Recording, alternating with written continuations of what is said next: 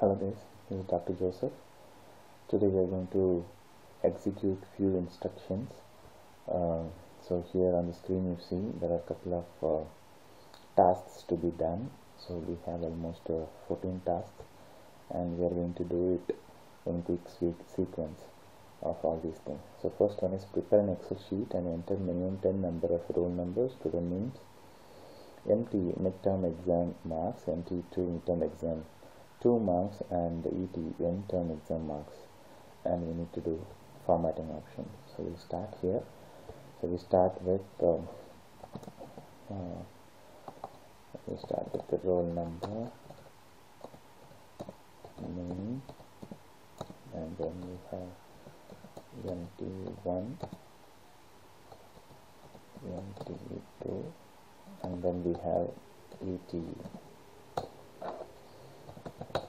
So for convenience sake, I'm keeping the roll numbers as 1, 2, so that I come to know that we have 10 roll numbers. So I'm going to enter the names of the students.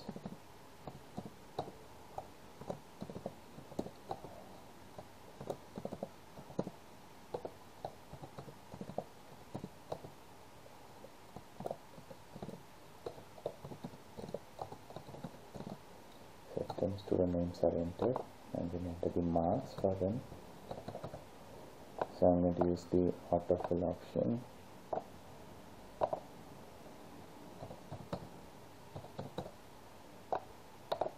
Marks 2 is entered and marks for end term exam. That is also I'm using autofill option. So I'm going to format this. I'm going to select the entire table. I'm going to align it to the center. I'm going to add borders. I'm going to bold the header. I'm going to give a color to it, full color. Yeah, so our data table is over. The second task is design an error message when the user enters an invalid data. The third one is apply validation rules on MT1, MT2 and ET cells to allow marks between 0 to 100. So we need to use the data validation. Data validation is for marks. Marks should be between 0 and 100. It should not accept alphabets, it should not accept any other symbols and other characters. So we are assuming it to be a whole number. So decimals it should not consider. So I have to select the marks, only the marks where I want the data validation rule to be applied. So here we have MT1, MT2 and ET. So the marks have been selected. Then I go to data, then data validation, and here the first tab settings, allow any value. I change it to allow whole number between 0 and maximum value. I am giving it as 100. And then I need to design an error message. So error message, it's here show error alert after invalid data is entered. Title, I am going to title it as error, and I am going to give the error messages. Please enter between 0 and 100. So our error message is done. So I'm going to check this. I'm going to enter an alphabet here, and the system says please enter between 0 and 100. It means my data validation and the error message is working. So let me save this file so that I don't lose it. So I'm saving it. Okay. Let me go to the fourth one. Calculate total and average for each student by using arithmetic function. So for each student I need to calculate total and average. So I'm adding a new column, total and average. So total, I'm using the auto sum option under the home menu.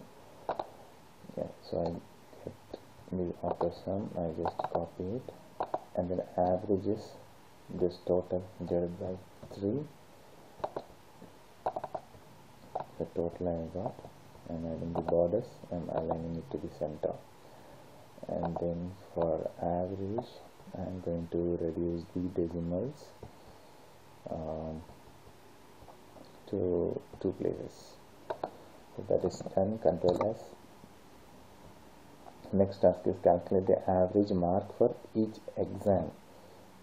So now we have to calculate the average over here. So I need to use cell here average. I need the average for each and every exam. So again I use the auto sum, but now I'm going to use the auto average option. All my data is selected. Press enter, and then I'm going to copy this. Okay, so let me add a border and let me align to the center. The average, I'm going to bold it and I'm going to give a color. Okay, next is draw a chart for the average marks in the exam. So I need to draw a chart, insert a chart only for the average marks over here. So I'm going to move this data of average separately so that I can create a new table for it. So the average for each exam is just now we calculated. So I am making a small table for it for the sake of convenience.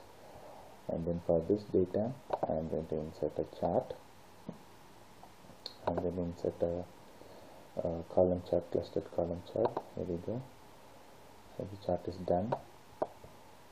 I'm placing the chart here. Let me place it there.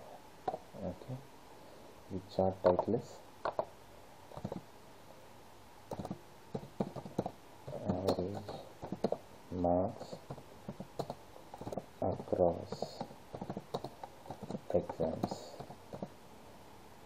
Then I need to remove this grid lines and add a data label. So chart is done. The next task is use if statement to check whether the average marks scored by each and every student is above 50. If above 50, pass is the output, and if it is less than 50, it should be given as fail. So I'm going to create a new column as results, and then here we need to insert the if statement and to check whether the we need to check whether the average mark is above 50. So we need to insert the if statement. If open bracket, the test is if the average is less than 15, then Excel should display it as fail. If it is less than 15, else Excel should display it as pass. So that is the if statement. Let me copy it. So you can see here all these marks are less than 50, so it's appearing as fail, and other marks are pass. Let me give the border, align it to the center. So the 7th task is over. Let me go to the 8th one. Display the number of students who got more than 16 each subject. So we need to for each and every exam we need to count how many students who got more than 16. So once again I'm creating a new table here. I have to use the function count if, and so here I need to count how many of them all got greater than 16, and the next one once again count the range, comma, greater than 16, and then for the last one count this range ETE, comma, space, within quotes greater than 60. So that is done. Let me give the borders to it and then make it center aligned. Yeah, so the next task is done. Let me save the file. The 9th one is display the top score and lowest score in each exam in separate cells. So in each exam I need to display the top and lowest score. So let me create this one. This is greater than 60. So here top score, and then here bottom score. So display the top score and lowest score in each exam separate cells. So now we'll make this table little bigger. So here we need to find, so for top score it is max, we need to use max of this particular entity, and then I'm just going to drag it. Yeah, so I got the maximum marks. The next one is min, and for MT min the lowest, and then I need to just here. So next task is done, and display the second top score in each exam in separate cell. Now I need to display second topper in each exam. So let me further expand the table with the border, and for that we need to use large function, open bracket, large, the range is this one, and I need to find the second largest, and that is the second largest. Let me copy it. Yes, that is second largest. So 10th task is done. Include an option if user provides a roll number, then the name of the student and the marks scored by the respective student in the 3 exams are to be displayed. So here we need to use the if statement. So here I am creating another table for roll number, name, and then let me put the MT1, and then MT2, and then ETE. So I'm going to give the borders over here, and so here the user will enter the roll number, say for example 1. So here I need to input the VLOOKUP. So I go for the VLOOKUP. Lookup value is this cell, comma, table array is from roll number up to the marks is enough, comma, column index number, student name is in second column of the table, comma, and then false. So now before I do, I convert this into absolute referencing. So I include the dollar symbol before and after the cell alphabet in the cell address. So I converted it, press enter. So now I'm getting it Sam. I'm just copying it and what I need to change is I need to just change the column index number to get the respective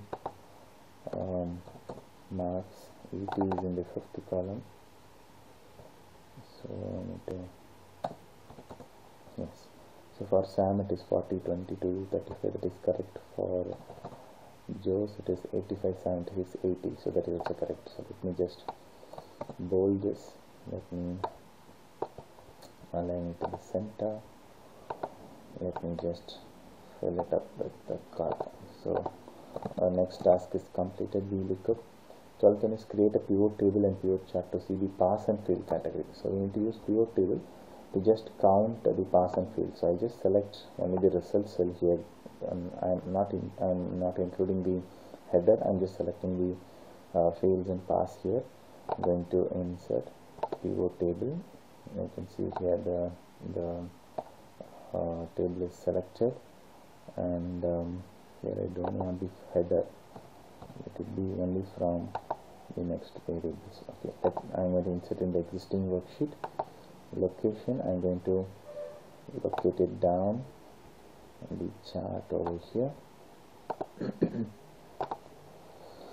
So the pivot table is inserted. Now I need to put it in rows, and I need to move it to the columns. So there I get count of number of pass and fail. So for this I'm going to insert a chart. I'm going to insert the pivot chart. I'm going to use the pie, 3D pie. So I get the 3D pie. I'm going to hide all these field buttons. Right click on the field buttons and click on hide all field buttons on chart. The title, result summary, and add the data labels. So the pivot table task is done. 13th, and highlight the failure marks in each category using conditional format. So the pass mark is 50. So we need to highlight all the people who got less than 50 using conditional formatting. So I will highlight in red. So here I'm selecting all the marks, and in each exam we need to do that. So I'm selecting all the marks. I'm going to conditional formatting. So I need to highlight cells which are less than 50. So there we go. So that is done. And the last one is record a macro to calculate simple interest and assign it to a button. So we need to record a macro and assign it to a button. Okay. So let me create a new sheet for that. So I'm going to have PNR. Those are the inputs, and then here in between simple interest, let me add the border and center align that. So when I give principal, number of years and the rate of return, I need the simple interest here. So I'm clicking this cell. I'm going to view macros, record macros. So let it be SI. I need to assign it to the button, so no shortcut. Let it be this workbook. Press OK, and the record mode. So the formula is equal to P asterisk N asterisk R divided by 100. That is the simple interest formula. So I'm going to macro stop recording. So my macro is done. I'm going to delete this, and let me check whether it is working. So I'm just giving a input, and then I'm going to run the macro. Yeah, so it is calculating perfect. So I'm going to I need to insert a button for this. So I'm going for the developer tab and insert button here, and only one macro is there. I'm just assigning to it, and then I'm just renaming it as simple interest. So let me check. Yes, it's working. So with this all the tasks are completed. Thank you so much for watching. Please join me for the next video. Please like, please share, please comment. Thank you so much.